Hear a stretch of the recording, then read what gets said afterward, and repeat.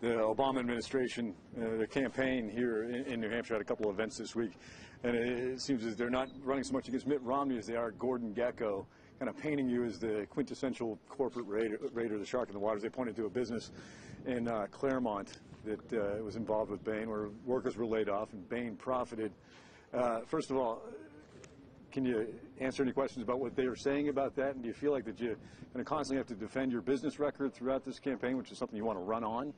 You know, I think people understand that in the business world, sometimes there are successes and sometimes there are failures. But unlike the president, I actually worked in the real economy. I had a real job. I worked in business. I understand how business works. And I was partially responsible for investing in businesses that have now created over 100,000 net new jobs. I feel pretty good about that. I wish I could have been successful in every single enterprise I invested in. I wasn't.